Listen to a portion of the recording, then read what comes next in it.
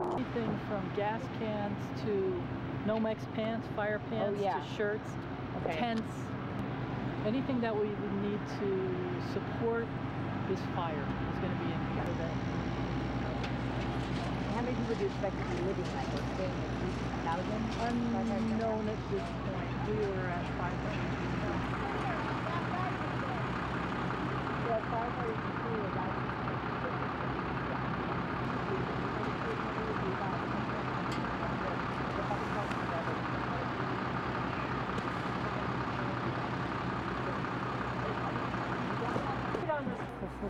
For 40 boxes on there? 40? Yeah, I think that's 40 right there. Yeah. So look at down. We need 25-inch hose. There's 3 right there. 38. One more box. One more? Yeah. We're going to another spy camp. Juniper spy camp. What is that? It's another firefighter. There's only 9 boxes. So we are missing one more box. Is there any more boxes over there?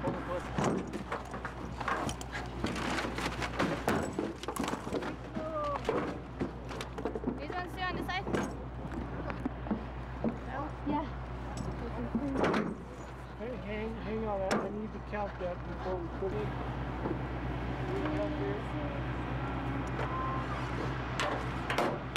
Function out of here because we need internet and phone coverage. Right. Well, definitely.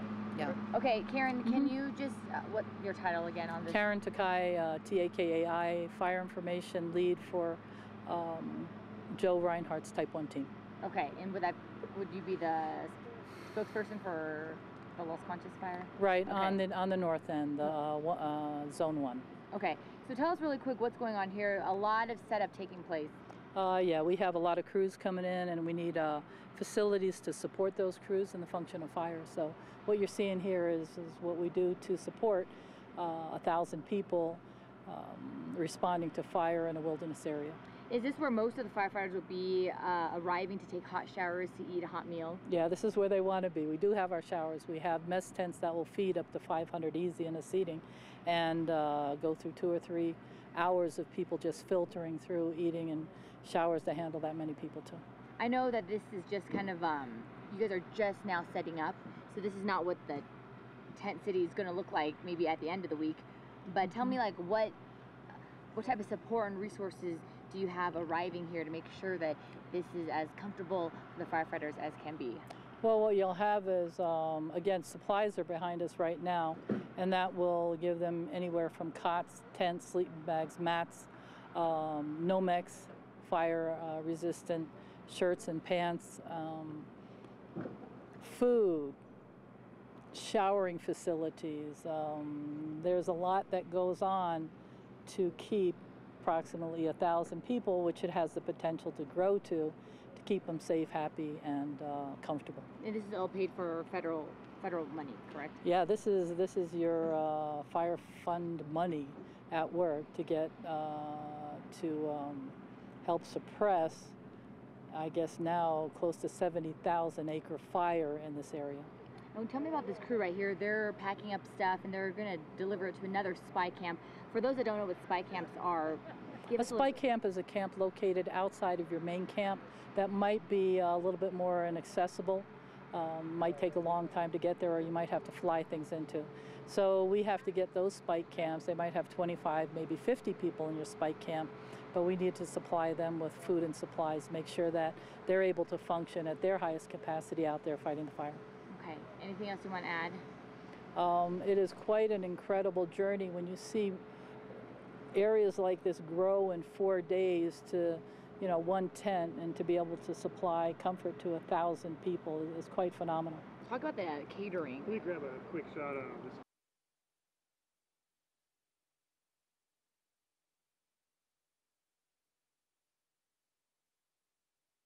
I see a bunch of tents around. Well, they actually have sort of barracks? I don't know. Is that what No, mainly they'll be sleeping in tents. A lot of them just sleep out in the open. But when you're setting up a city for 1,000, safety is probably one of their biggest concerns, and traffic flow to make sure that everything's going in the right direction, and making sure sleeping quarters are off in certain areas away from all the activities of the heavy machinery that's going around. So you'll see just the tents in one side, and you'll see eating facilities in other areas, showering facilities in yet other areas. How important is this for firefighters to have a place to come and eat and sleep?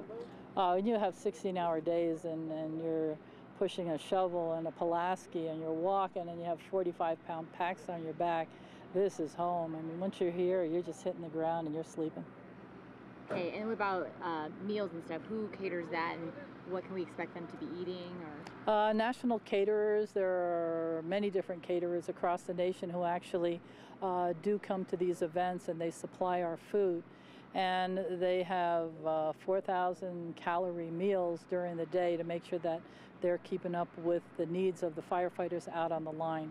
And what you'll see are the companies supply anything from steak and shrimp to sausages and hot dogs. I mean, it goes the gamut during the day. It's a regular breakfast in the morning, a hot meal during the evening, and a brown bag lunch for lunch, 2 sandwiches and assorted snacks.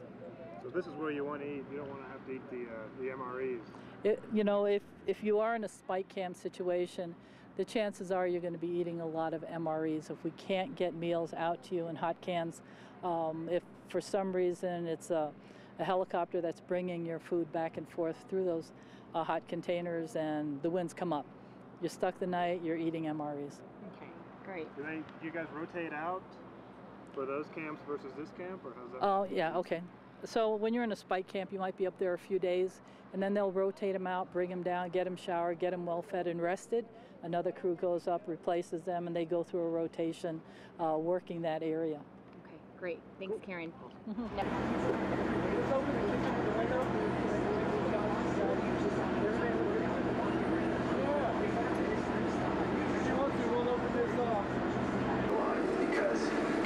a lot of times we can't make it on our own. We need help. Every one of us has a role to play in this. Help us continue to make a difference. And I'm like, I think, yeah, we can put the chicken in and then we'll turn around and pour the sauce. But crew a lot better and everything else, so I'm willing to travel that.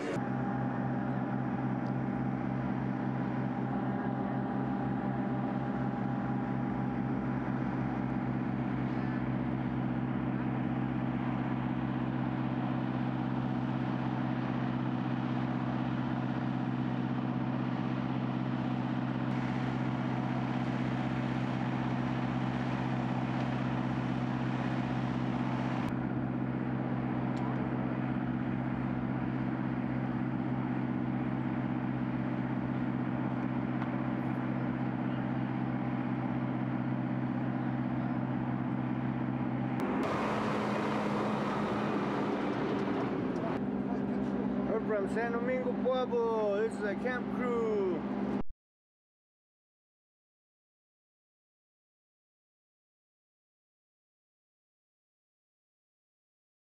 What's your name? I'm Amber. Steve. Nice to meet you, Steve. Thank you for letting us hold this story. Wow. 6 hours and Different company, Shark Company.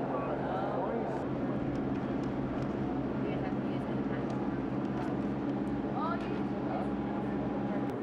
Gonna use it tonight? Yes.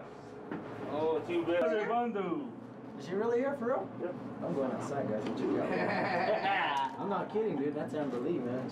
I don't know how many times I'm kissing the TV when she's on. Yeah, I can barely hear you too. So anyways, I'm letting you know that we're about to wrap up here. I don't think we're gonna make it back to shoot. Let's do a look live.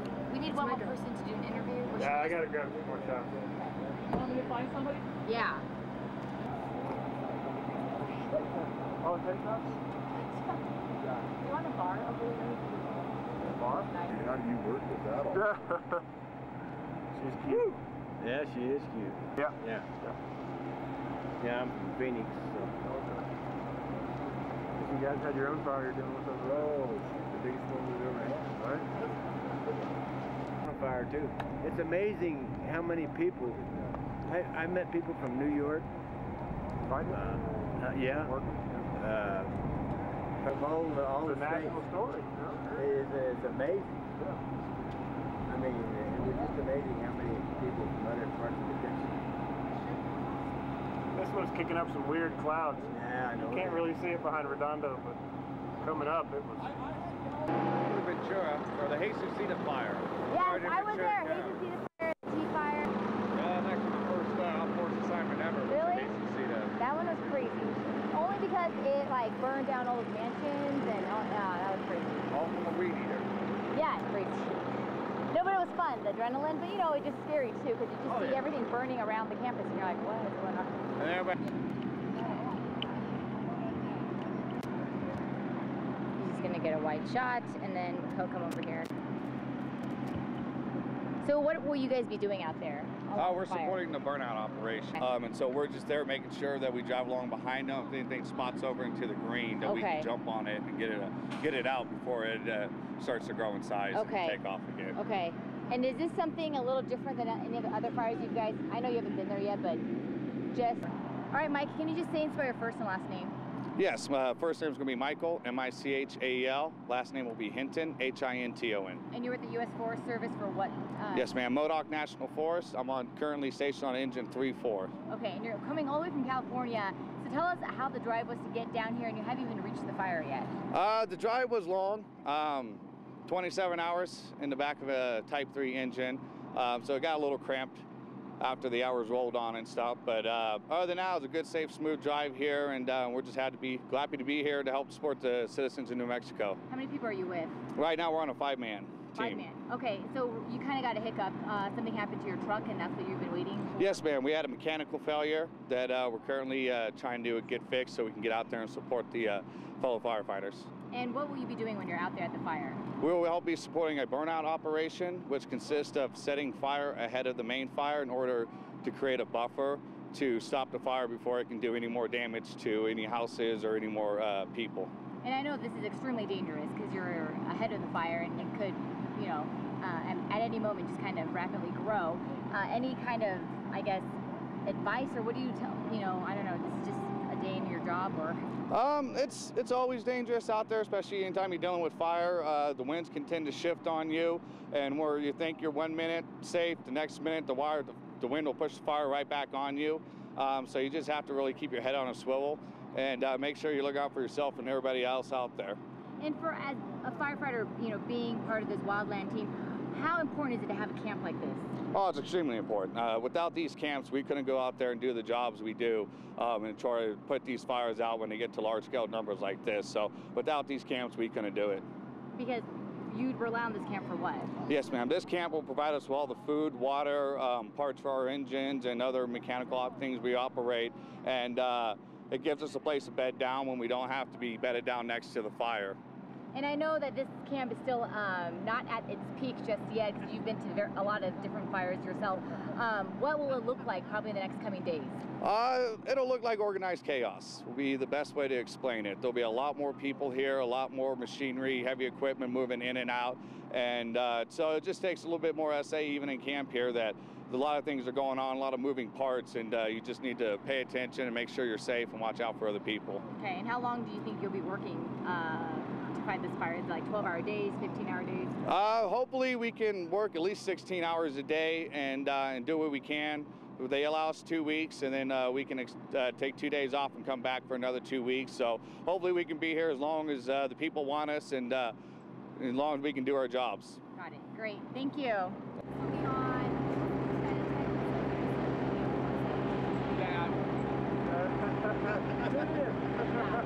Unless they got satellite TV out.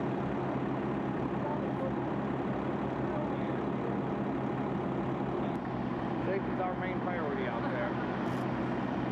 Safety of ourselves and the public. Yeah. We don't have to worry about getting the fire out. Right. All right, so what do you want to focus on for your computer print? So the first one I think is more about the setup, like we said, nuts and bolts. And then the second one will be more about, I guess, the profile him more.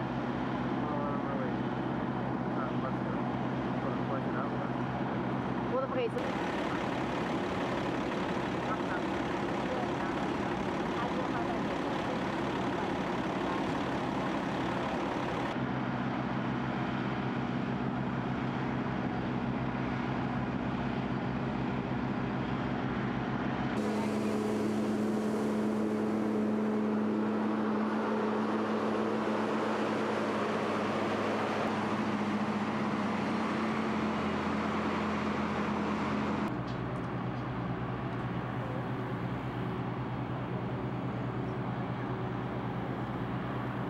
Okay, she's gonna.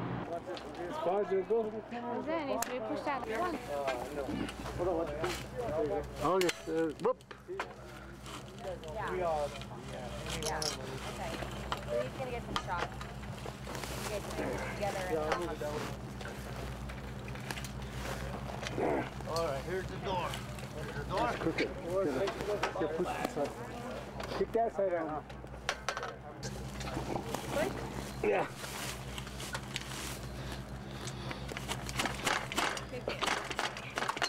Kick it. Kick it.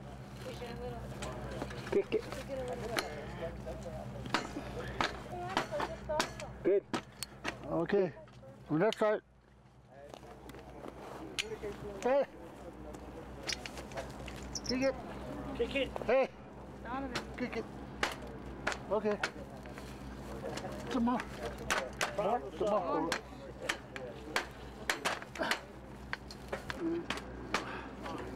Go down. Lift that side up a little bit.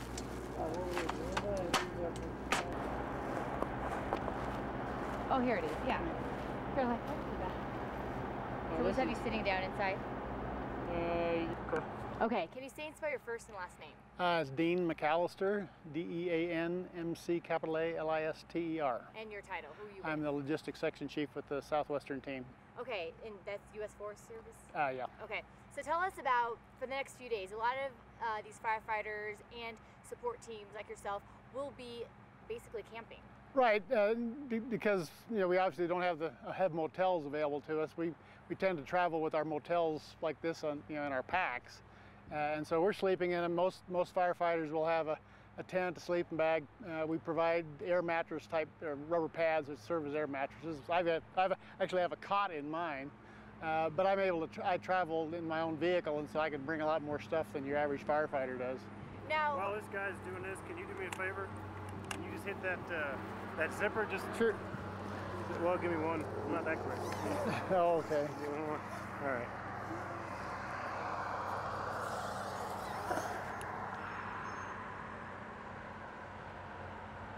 Cool. Just leave it open. now for a so-called fire camp tent city, what is it that you need? Basically just a flat surface? Yeah, this is ideal because you've got a layer of pine needles and duff, so it's soft.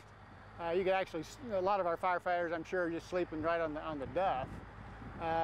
But we basically, when we set up a fire camp, we set up a city because we provide food, we have a shower unit, we have sanitary facilities, lots of portable toilets and that sort of thing. So it's everything a firefighter needs to basically survive in a camp.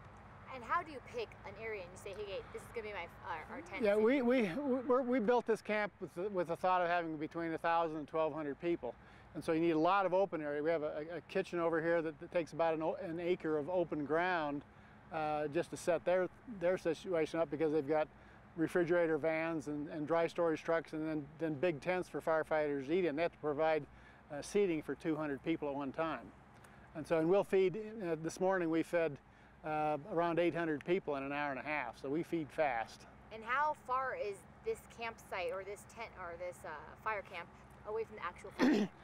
The drive time from where you are here to the fire is probably between a half hour and 45 minutes minimum. And why do you guys pick it so far out?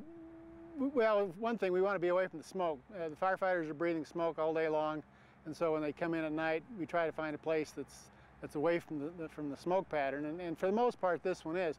Now tonight we have about 400 of our camp population will be down at the Juniper Campground over on Bandelier National Park, and part of the reason for putting them over there, they'll be breathing a little bit more smoke, but they won't have the hour drive time back and forth, and so it gives them more rest. And we're providing toilet facilities and food over there, so they don't have to come in here. And we'll keep them over there 2 or 3 days, and we'll rotate them, bring them in, send other crews over there. So this is the main camp? This is the main camp. And then you have what you call spike camps? Spike camps, which is a temporary type facility. And in this particular case, they're in a Park Service campground, which is nice because there are some tables and facilities that we can use. But a lot of times it's just out in bare ground. Okay. Anything else you want to add that I missed? No, it pretty well covers the basics on it.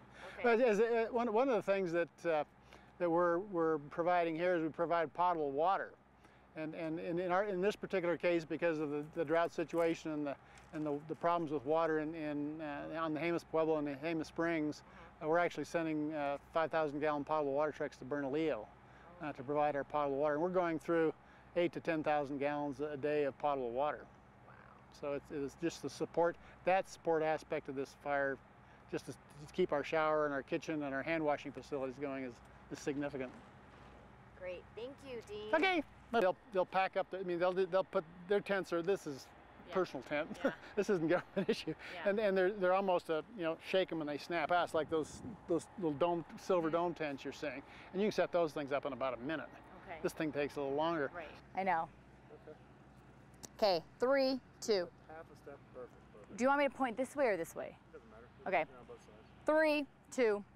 During the day when you come to base camp, you only see a few tents become. Oh, sorry. 3, 2.